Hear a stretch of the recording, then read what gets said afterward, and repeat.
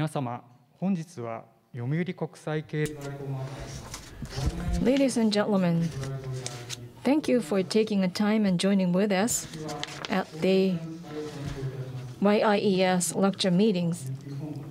Let me introduce myself. I am Ito. I'm with the Yomiuri Research Institute of the Yomiuri Shimbun.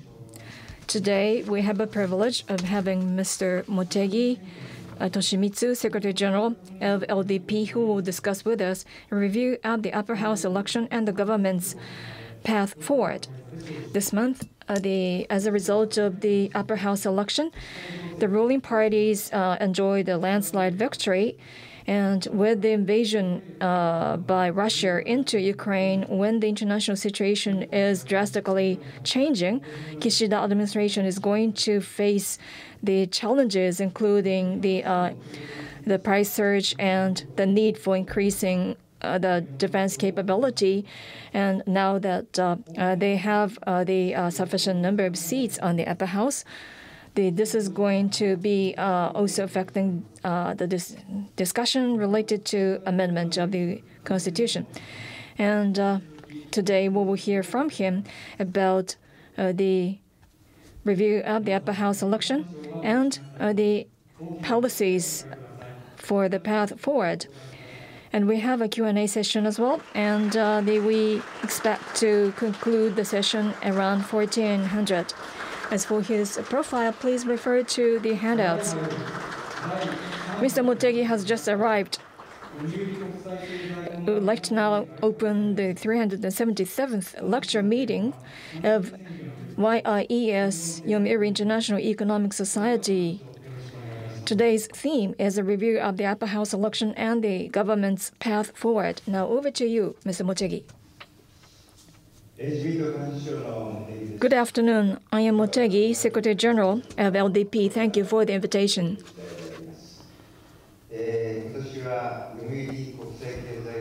I was informed that the YIES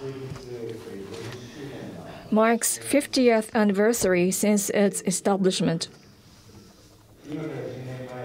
It was 10 years ago, in 2012, when it was on the eve of the dissolution of the lower house. We used to belong to opposition party side, and that was when Mr. Abe came here to speak in front of the audience, talking about his basic ideas about the policies which would eventually form the framework of Abenomics. And there he mentioned about the monetary reform, monetary policy, and that resulted in the major reaction from the stock market with a major surge of the stock price. And therefore, I would say that it was here at YIES that the Prime Minister Abe's the policies were declared. And as YIES as an important platform for presentation of important policies, I would like to congratulate its 50th anniversary. So now allow me to be seated.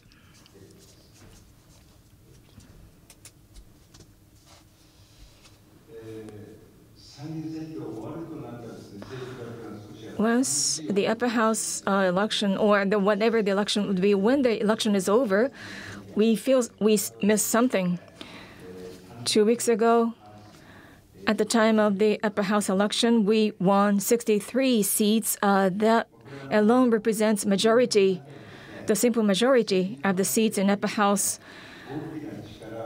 In other words, we received the commitment from the public for stability of the politics, and we keenly feel the responsibility that is on our shoulder. But toward the end of the election campaign, former Prime Minister Abe was assassinated. That he was shot and died. That was such a tragedy that we experienced and shocked. And it was in Nara, in front of Yamato Saidaiji Station of Kintetsu Railway. I recall that it was exactly the same place that I gave the speech a week before. And on the eve of his death, I received a call from former Prime Minister Abe. He told me that his schedule was all of a sudden changed, that he's going to visit Nara, and he asked me about the situation about election in Nara. I was on the way back from Yamanashi, so they referred to the public opinion survey in Nara, and I confirmed that the major trend was the same as before. And he seems to have been relieved, and we exchanged views and opinions about other districts as well. So when I received that news, I could not believe that the news was true.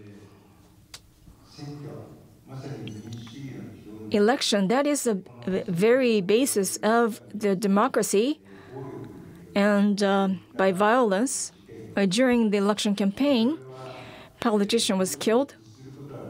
But we should never yield to violence, and in fact, we see it as a challenge to democracy, so that we cannot afford to yield to violence. And over tears, we continue to fight until the end of the campaign, and as a result of election. At the time of the former election, that was 6 years ago, we received 56, followed by 57 at the last election. But now it is 63 seats that we won. Especially, there are 32 districts with 1 seat, and the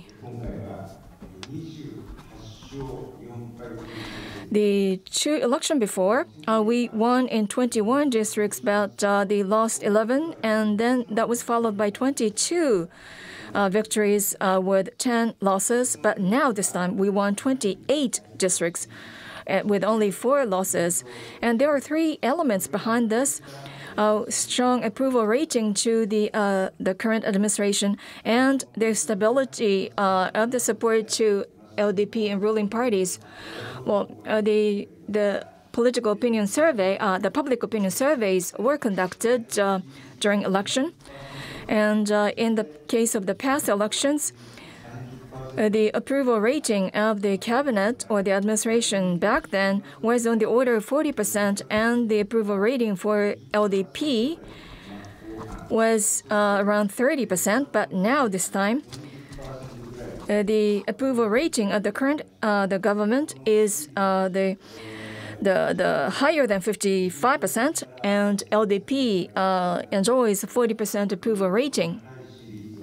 We worried whether we can maintain such high level of support, and in fact, we succeeded thanks to activities by the candidates, and that resulted in a major victory of LDP. The second point, that's about the priority districts. We made a choice and the concentration. I mentioned about 32 districts with 1 seat. There are some districts where we suffered a major loss, especially in 6 prefectures in Tohoku region, Yamanashi, Nagano, Niigata. That is Koshinetsu region. So Tohoku and Koshinetsu region, which is called a V-letter belt, that used to be a kind of rust belt for us, but now, the 6 years ago,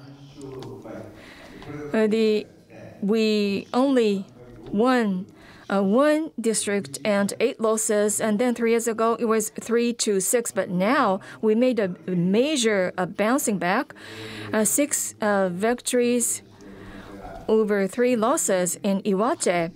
The Miss Hirose won, and in fact, this is the first time in 30 years that LDP candidate won in Iwate. And ever since Niigata became the single-seat district in 2016, Mr. Kobayashi, the candidate this time, won for the first time. And Fukushima, Miyagi, Iwate are the prefectures that Mr. Abe visited. And on the last day, he was supposed to visit Yamanashi and Niigata. And the prime ministers visited those prefectures, and in all those prefectures, we won. So 6 prefectures in Tohoku, Yamanashi, Nagano, Niigata. Those are the prefectures that I frequently visited during the election for preparation. And ever since the election began, I went to the 6 Tohoku prefectures, all 6, and I went twice to Niigata and 3 times to Yamanashi for canvassing. And in terms of my stumping to these 9 prefectures, my victory rate in these 9 prefectures was 82%, which is a very high win rate, I believe, for myself. And the third point, I think, the third reason was the mushrooming of different opposition parties and the fragmentation of the opposition camp. In the past 2 elections, the LDP, in almost all of the single-seat districts, we came head-to-head against a unified candidate, which fielded by the opposition. But of the 32 single-seat districts, the opposition parties were only able to unify candidates in 11. Just in 11 districts. In Tochigi Prefecture, my home prefecture, the Constitutional Democratic Party, the Ishin, and the Communist Party, there are 5 opposition candidates in my prefecture alone. And I think it was similar for other electoral districts around the country. Now then, what would have happened if the opposition parties had unified their candidate? We did an estimation. This is only an estimation, but in the previous election, the opposition camps unified candidates and the average number of votes they clinched versus the number of votes that our candidates won this time were compared. And in the 32 single-seat districts, including the 3 Tohoku prefectures, in 6 prefectures in total, the LDP would have lost. And so of the 32 single-seat districts, we estimate that it had won 22 districts and lost 10, which would be similar to the previous election. But this is just an estimation. And probably when you take into account the strength of the opposition parties and whether the Constitutional Democratic Party and the Ishin were able to unify candidates, perhaps the LDP would not have lost as much as 10, maybe 4, somewhere between 4 to 10 losses. Probably that would have been the loss rate if the opposition camp had unified their candidates. But what was very unfortunate was the results in Okinawa. As far as Okinawa was concerned, I visited there twice, including the last day of the election campaign period for canvassing. And every time we have to fight an uphill battle in Okinawa. And last time we lost by 160,000, and the previous time we lost by 64,000 votes, a very large loss. And this time our candidate approached to close to 2,880 votes difference from the opposition camp.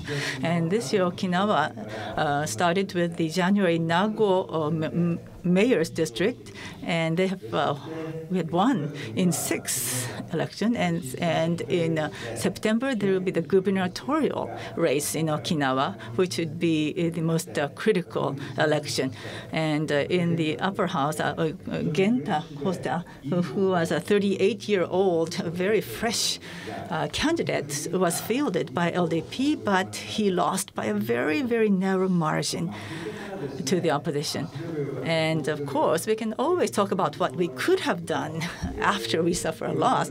And there are many things we could have done better. For example, in Miyako Island, the Kuja Genta's grandfather apparently runs a soba shop there, but the voting rate there was very low. So if he had increased the vote rate by 10% in that district, he could have won.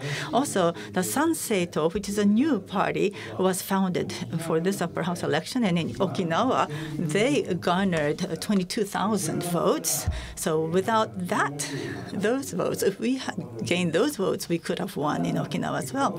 But of course, a loss is a loss. So we have to, I guess, succumb to the loss. And in Friday of last week, I went to Okinawa to develop a new strategy for the gubernatorial race in September.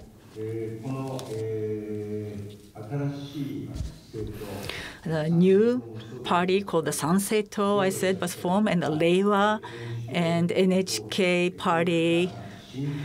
These emerging new opposition parties, in total, these three parties together won 5.34 million votes, which is 10% of the total, and they won 4 seats in the proportional represented districts in this current upper election. So, of course, I have not looked at all of the detailed numbers, but they tend to focus on a single issue in their campaigning, and they use the SNS very, very deftly and cleverly during their campaign.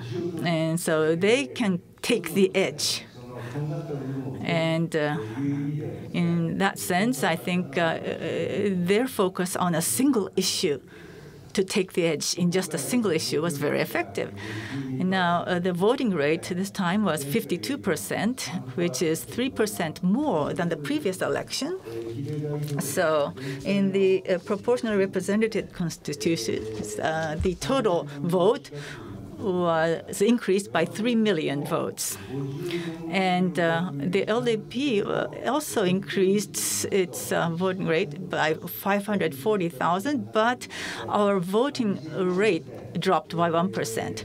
So we lost 1 seat and ended in just 18 seats in the proportional represented districts.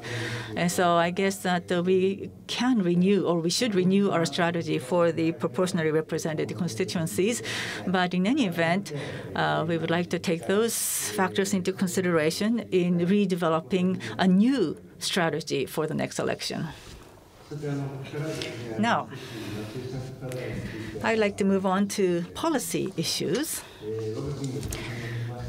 Japan faces various policy challenges, both within and without the country.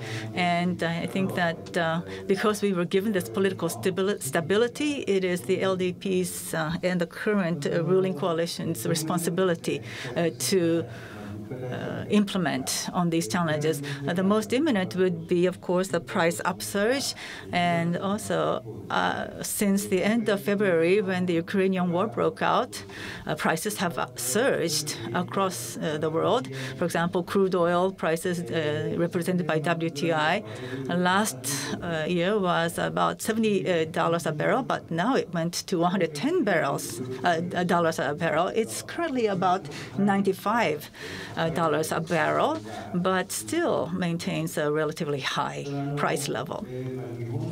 In the case of Japan, if I may talk about gasoline prices, Japan was one of the first in the world to take measures to mitigate the fluctuation of the crude oil prices. 1 liter of regular gasoline we want to bring to about 170 yen or so and peg it at that price, if possible, through our policies. Of course, the price of gasoline is going up, but still, compared to the European countries, it's still about 20% underpriced or 20% cheaper than the European countries. Also, the price of wheat, because the Ukraine was a granary, the wheat prices have shot up. But in the case of Japan, 85% of the consumed wheat in Japan are imported. So this import rate has to be reviewed. But the government's sales price of the wheat is now kept lower than the import price of the wheat that the Japanese government purchases from abroad. And in Europe and the United States, they have seen 8% or 9% increases in wheat prices. Of course, there are other countries with higher inflation, but even in the main countries, it's 8 to 9% increase in wheat prices. But Japan was able to suppress the wheat price rise to a quarter of this.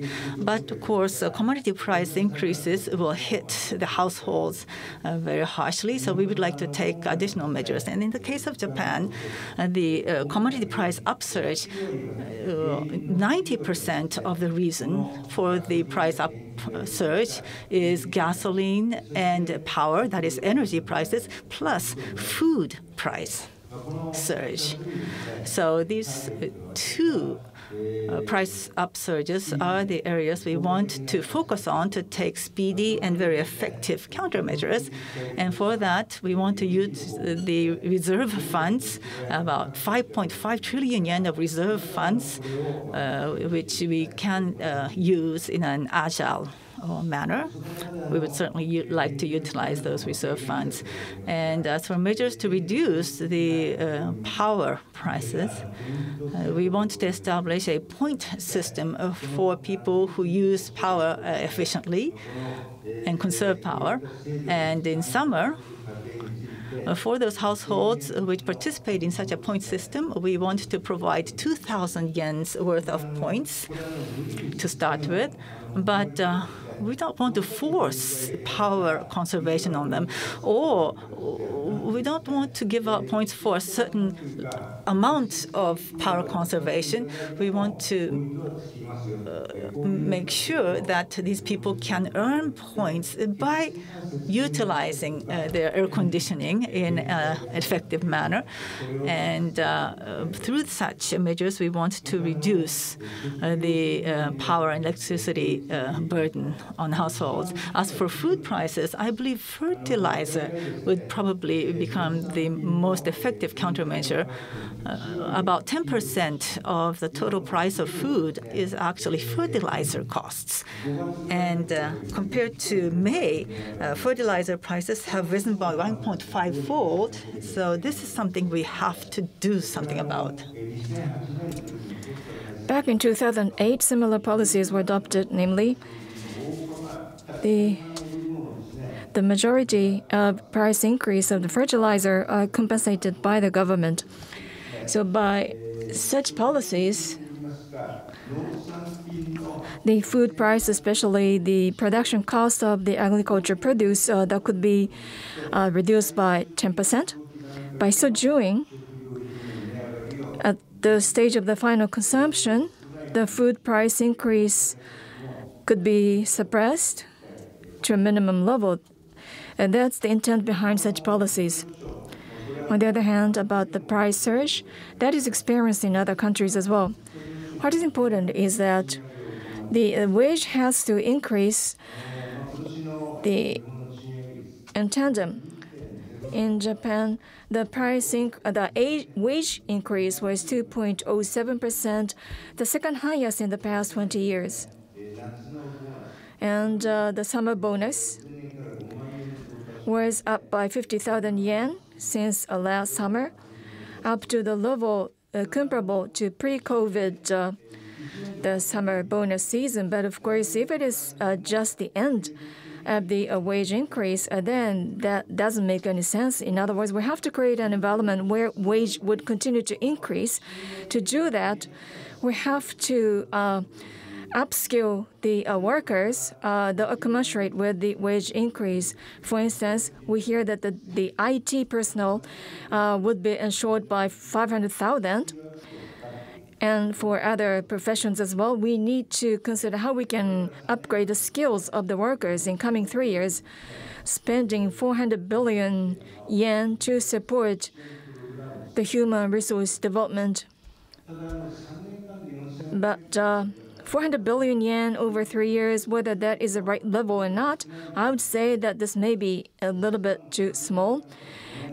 In fact, the span should be increased from 3 to 5 years, and then the size of the funding has to be increased to like 1 trillion yen. In other words, private sector is unwilling to respond if the number is not big enough. Therefore, this is something that we'd like to continue to consider after summer. And also investment into the future, that is investment for the future generation, the young people. That is going to be extremely important. When I was in charge as a minister, I introduced a policy for free the tuition fee for the children and the nursery home. And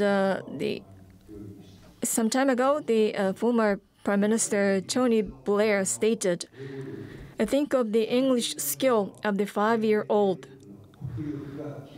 That skill would determine the capacity or ability of the Great Britain 30 years later, and that applies to Japan, or even more important than that, we have to consider how we can further focus on upgrading the children ability. In fact, there is a major challenge that is posed by the aging society and declining fertility that is in front of us beyond COVID pandemic. After World War II, the then President de Gaulle introduced drastic policies after analysis of the reason why the World War II broke out. And he concluded that the declining population was the major reason why the Germany started invasion. And as a result, he introduced the various the policies to beef up the capacity, capability, and likewise, we have to consider how we can improve the capacity, capability of this country. In fact, there are many points that I'd like to touch on. Therefore, I hope that I would have another opportunity to elaborate on the policies that I have just mentioned. Anyway, we have to consider how we can upgrade the Japanese economy to be handed over to the next generation. This is always the responsibility of the politicians, and Prime Minister Kishida now advocates neo-capitalism, or the new form of capitalism. In a nutshell, it is about expansion of investment. If I'm to elaborate on that, that would take too long time, but by expanding investment, the various social challenges, including those brought about by climate change, could be resolved, which would lead to another step of growth. In the past, if it is a climate change, then it was considered as a constraint against the growth, but rather by overcoming that challenge, that could lead to a step to move forward. That kind of a changing the mindset is required. In view of the challenges, expanding investment, especially in the field of DX, digital transformation, climate-related technology, that is green, the transformation of GX, and AI, bio, those are the growth sectors where Japan can improve its competitive edge. And in fact, in coming 10 years, or rather, in the past 10 years, I have to say that investment in Japan has shrunk to a great extent. The digital economy, DX, has been advocated for a long time, but then the names that would come up to our mind, that could be GAFA, Apple, the IT giants in China. Now, compared to that, in Japan. When the COVID-19 pandemic spread, I have to say that so far no vaccines have been produced domestically. I'm sure that the pharmaceutical companies are faced with other challenges, but think of that. They failed to produce the made-in-Japan vaccines, and can we still say that Japan is a technology-oriented country? I have to say no. In order to overcome that, we have to increase investment, including the DX and green or GX and human resources. Have to consider how we can increase the investment by 2-3% so that Japan can upgrade its economy to a next step, the worth of about 10 trillion yen. So that's what we need to work on, since that is the most important challenge for us. Now I'd like to briefly touch on security. Japan is faced with extremely harsh international environment. In view of that, the diplomacy and security, they have to be strengthened. In addition to that, there are three sides, that is economic security, energy security, and food security. Those three sides of securities have to be rebuilt, reconstructed. Conventionally, about the security and international relationship or diplomacy, world was shaken by the invasion by Russia into Ukraine, and 5 months have passed ever since, and the serious situation still continues. There are some efforts, initiatives for intermediary, and Foreign Minister Çavuşoğlu of Turkey is the person that I know of since some time ago. He is quite the dexterous, skillful diplomat, and still, even when he tries, it's hard to mediate the situation there. And for the time being, we cannot expect that the situation would turn to positive in a short period of time. Therefore, we have to be prepared that the current the difficult situation would continue for some time. The President Putin, when his position wasn't accepted, he dared to introduce the tanks into the territory of other country to force the change of the current situation. Didn't mind the killing the civilians there. And in fact, this is the topic that has been discussed in the context of Asia as well. But the unilateral change of situation, status quo by force, from the citizens' point of view, this is something that we keenly feel or sense every day by looking at the situation there. The change of status quo by force, whether it is in Ukraine or in East Asia, it is not something that we can tolerate, no matter where that is experienced. With a strong determination, resolution, the international community has to be united to confront against Russia.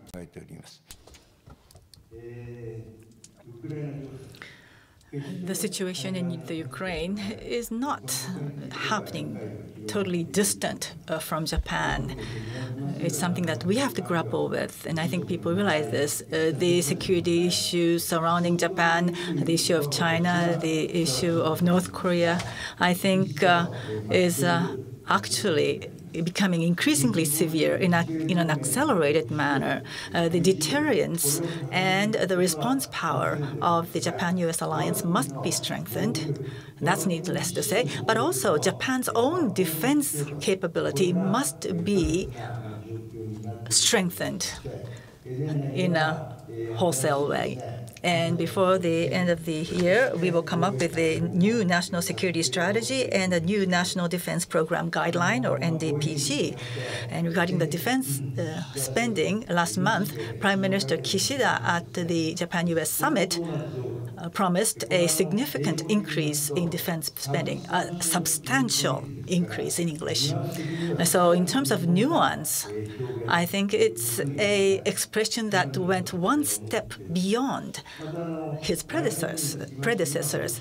And the current defense spending is about 5.5 trillion. We want to increase that to at least 6 trillion or more. And within 5 years, we want to increase it to 2% versus GDP. Of course, the starting point is different from the NATO countries, so we have to consider that. But we do have in mind the number of 2% against GDP, and we want to be able to achieve a budget level which will enable us to engage in a wholesale strengthening of our defense capability. And in actually compiling the defense plan, we will have to, of course, discuss how we can build up the defense spending one item by one item. But without the politics showing a strength leadership, if we leave everything to the conventional pathways, we will not be able to cope in a speedy and strong manner to the changing security environment surrounding us. So politically, we want to send out a clear message. We will continue to issue a clear message so that we can achieve that level of defense spending increase. I think that's very important. Of course, reinforcing our defense capability is not something that we can do alone. We need the cooperation and collaboration with the G7 and the international community. And Prime Minister Kishida last month, following on the G7 meeting, also went to the NATO summit meeting, which was held in Spain. And it was the first time that a Japanese prime minister attended that NATO summit meeting. The G7, all of the G7 countries are non-Asian countries but Japan. Japan is the only Asian country represented at the G7. And so we have the responsibility to assimilate the voices of the ASEAN and Asian countries. We are the only country that can do that. And the linking Europe and the Indo-Pacific, this free and building a partnership for freedom and democracy. And also in 2016 in Kenya, when TICAD was held, Prime Minister Abe launched the free and open Indo-Pacific concept, or FOIP concept. And by achieving and realizing these two concepts, Japan would like to play a leadership and central role. As for energy security, due to the Ukrainian invasion by Russia, the international situation surrounding energy has been transformed, and the geopolitical risks have destabilized the energy market and has led to the surge in energy prices. Also, at the same time, the tight power or electricity supply and demand, and also energy supply is becoming a strategic weapon. And because of this, I think the situation surrounding energy is going to become even more severe and tough. And at the same time, Japan also has to achieve its pledge at the Paris Agreement. And by 2030, we have pledged a 46% cut in CO2 emissions, which is, frankly speaking, a very, very tough goal, ambitious goal. And in 2050, we want to achieve carbon neutral. That's a very ambitious goal as well. And Japan has committed to these two ambitious goals. As you know, both these targets are very difficult to achieve. There is no simple or easy answer to reach those targets because, unfortunately, the stable supply and inexpensive and safe and easy on the earth and environment, these are the four conditions that must be met by an ideal energy. But such an ideal energy source, unfortunately, does not exist here on this earth, on this planet, at least for the time being. So we have to use renewable energy.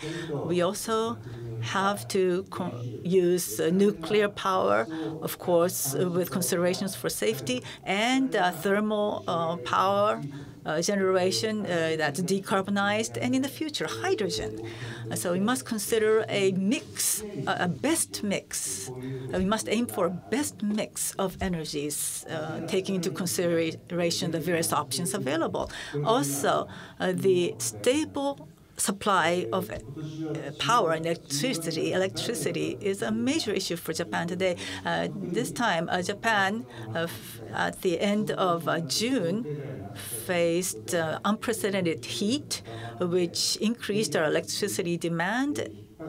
And we had to issue an alert in June about the tight electricity supply. And the thermal power plants which have been repaired will restart towards summer. So we have gained prospects for a stable electricity supply for the summer. But due to the trend of decarbonization, the thermal is the so-called peak power, which is readily available. And nuclear and coal, you have these are the base energies, and the quickest energy that we can bring online would be thermal power. And however, the thermal power plants have and power generation using thermal power has declined, and many are stopped. And that has made our prospects for energy or electricity supply and demand toward the winter very, very harsh. But we hope to restart many of these thermal power plants, and we will also maximize the use of non-fossil fuel-based electricity generation. So we will take all measures we can. But I think the key would be nuclear power, especially when you think about the volume of electricity available through nuclear power. And on the 14th of this month, the Prime Minister told reporters that he will utilize as much nuclear power as possible, and a maximum of 9 power plants will be restarted by winter, he said. And of course, nuclear power plants whose safety have been confirmed will be restarted and used for the stable electricity supply, and also to lead to the rebuilding of energy security. Now, how to position nuclear power in the future? I think there are many, many views. And what can we do to enhance the safety of nuclear power? It requires a lot of attention and a lot of future work. But another issue we have to consider is young people, 18-year-olds. If they lose interest in energy security and energy issues, that spells doom for our country. In the past, I think that nuclear engineering used to be ideal discipline, and many young and capable youth students used to go into that field. And a young person, 18 or in their teens, can choose what fields they want to study in the future. But if they lose interest in nuclear power, then who will take care of the decommissioning of old nuclear power plants in Japan in 20, 30, or 40 years?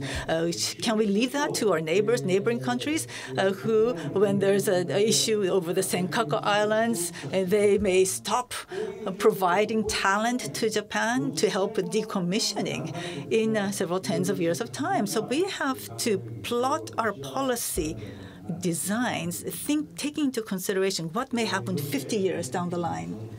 Okay. So we have to consider how we can reduce the dependence on energy from those sources, especially from Russia, the coal and oil from Russia. Eventually, the import from Russia would be phased out. That's another commitment that Japan made together with the G7 countries. And also at the G7 summit, for Russian oil, the ceiling was set so that in a comprehensive manner, the transaction which price would go beyond that the price cap would be banned. So that's a price cap system. In view of the stability of the energy pricing in the market, and in fact, WTI movement, since the announcement about the price cap, we believe that announcement worked to the positive for the stability of WTI. At the same time, it is designed to stop the revenue flowing into Russia. And at the same time, we have to consider measures taken to alleviate the burden for developing countries. Those are the measures that we have to steadily work on and introduce. For LNG, according to President Putin, the Sakhalin-2 that Japan has an interest would become Russian incorporation. They incorporated according to the president decree that was signed by him, Sakhalin-2, that is instrumental for LNG supply to Japan. And however, the presidential decree this time would not immediately ban the import of LNG from Russia into Japan, but we have to continue to work so that we can protect and secure the interests of the Japanese companies, and at the same time ensure the stability of the supply of LNG. Whether it is LNG, the dependence on Qatar or Russia, that's the environment where we are in, and we have to consider how we can change that by diversifying the sources. For instance, methane hydrate that is found in the waters near Japan, and therefore we have to consider how we can explore those new energy sources and secure the supply. We believe such diversified approaches would be required. Last but not the least, about the food security. In June, decision was made on the basic policy, which included food security, energy security, and economic security.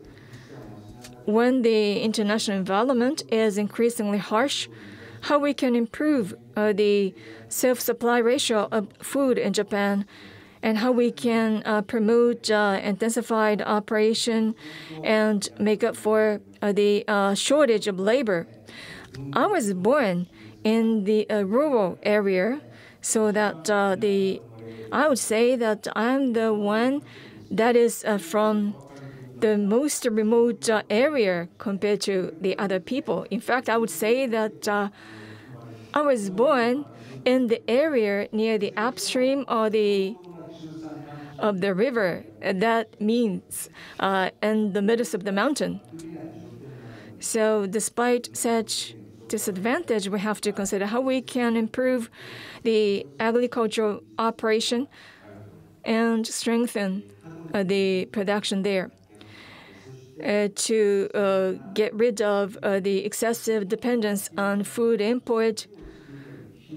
And the current crisis also shed the light on the shortage of fertilizer. Fertilizer as well is supplied from overseas. How to secure the stability, the sustainability of primary industry. Those are the areas that require drastic measures with the budget sufficiently appropriated to improve food security. However, such a budget is not just for the complementing the loss of in the short run for the farmers.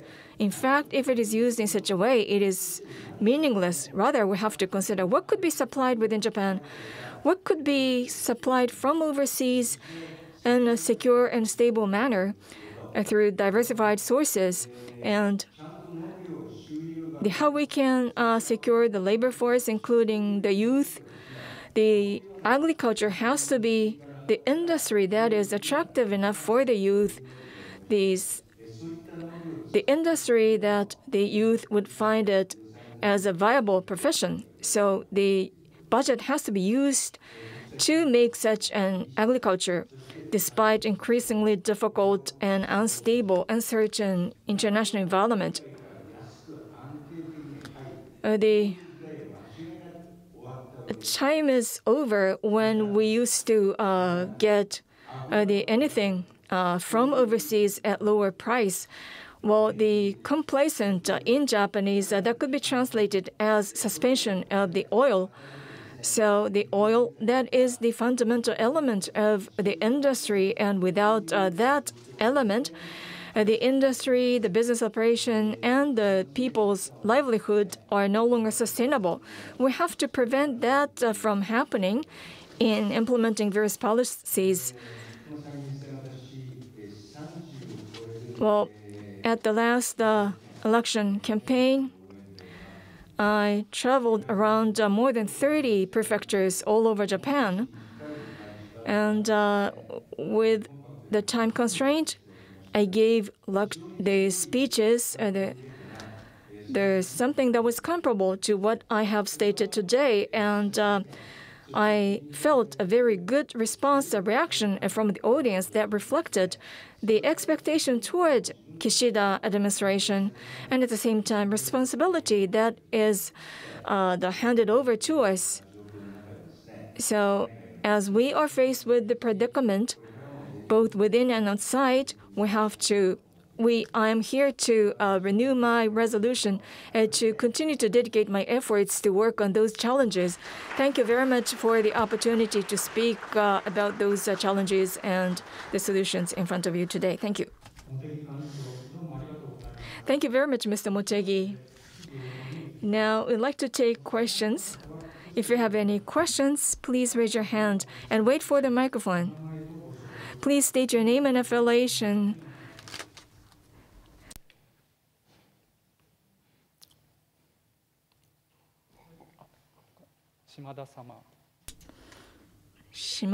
Mr. Shimada is raising a hand.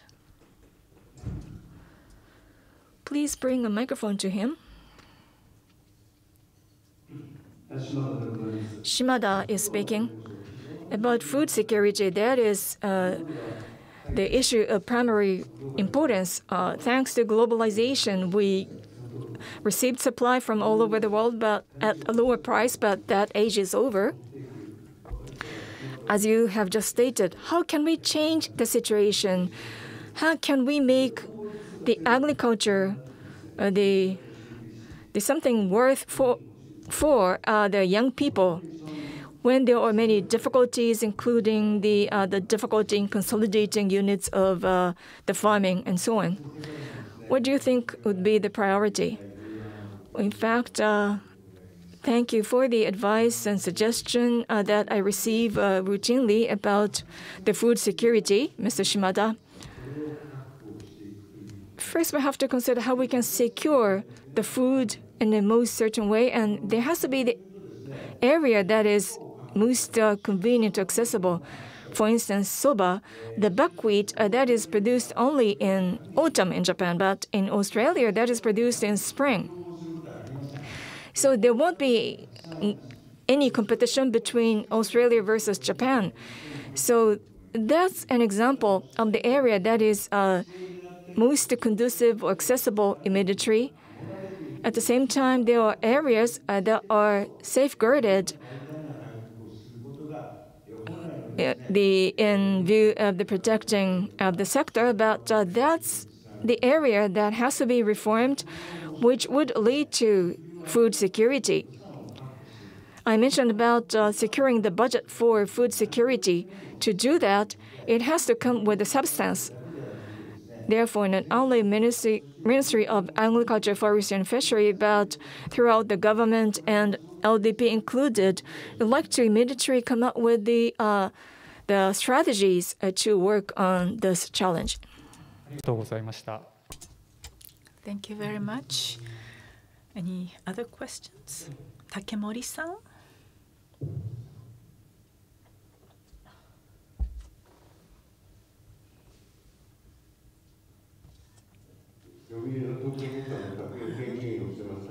My name is Takemuri from Yomiuri's head office. Thank you for your patronage over the years.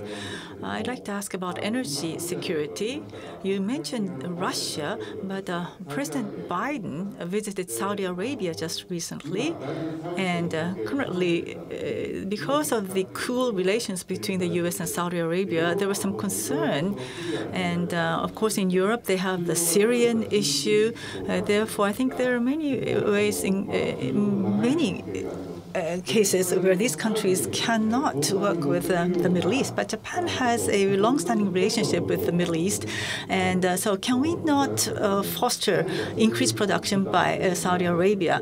And you mentioned Turkey earlier. So is there no way for Japan to urge the Middle East countries to increase their crude oil production? Takemori-san, I think a person who asked well, you are a person who has a lot of knowledge, and a person like that asking me, a person who doesn't know much about energy, such a question is actually a test.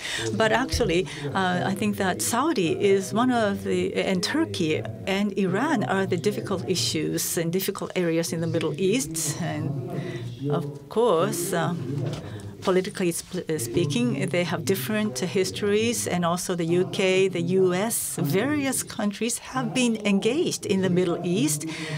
And however, that engagement, putting aside whether that engagement has led to the stability for the people in the Middle East, putting that aside, they have engaged in these areas. And so the Middle East countries require the power and engagement of the US and Europe, but due to the difficult history, I think that they have some mixed feelings about the involvement of the US and Europe. And so Japan is one of the few countries that have no negative engagement with the Middle East, and that's our strength. But I think that these relations require a lot of different trade-offs and also a balance of power. Therefore, these are not issues that can be resolved by one country alone. But I think that Japan can make a positive engagement, or we can become a pump primer, in a sense, to facilitate better engagement. For example, in the foreign ministry, I think that Japanese Arabists are Arabists or Arab experts are very, very capable. Even compared to other countries, they have expertise, they have historical knowledge.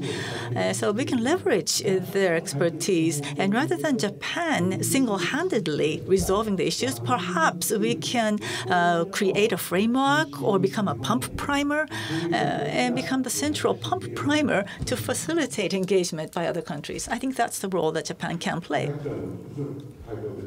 Thank you. That was a 200-point answer, not just 100 points, 200 points in grade. Thank you. This is going to be the last question that we can take.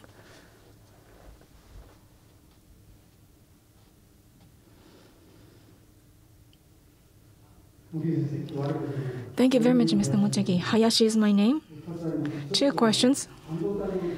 First, about the human resource development of the semiconductors. How Japan is going about working on that. The 20 locations for semiconductor production, spending 16 trillion. In the case of Taiwan, what about Japan? And South Korea is also focusing on this sector. What Japan can do, and what is expectation toward the youth of Japan? I mentioned about 3 securities that have to be redeveloped. And one of them is about economic security, which includes semiconductor as one of the important elementary factors or components. I'm not advocating everything that has to be made in Japan, but it is advisable for Japan to create the stronghold of semiconductor that is competitive vis-a-vis international community, especially when Japan thinks about the division of the labor with other partner countries, there has to be the areas that can be identified to be further developed, which should be promoted by the businesses and also be allocated with the budget. And for such priority areas, the human resources would be eventually attracted. When there is such a strong message communicated that being the important sector, then I'm sure that the human resources would be attracted naturally. And Mr. Hayashi, you are running the cram school, so I'm sure you know more than I know. But what I expect from the youth, I would tell the young people that don't be afraid of making failures, mistakes. The beauty of the youth is that they can try again even when they fail. According to Einstein, he said that the opposition of the success is not the failure, but rather not trying or not doing anything. And I agree. Thank you very much. It is about time to conclude the lecture meeting. Well, we'd like to express appreciation to Mr. Motegi by a big round of applause.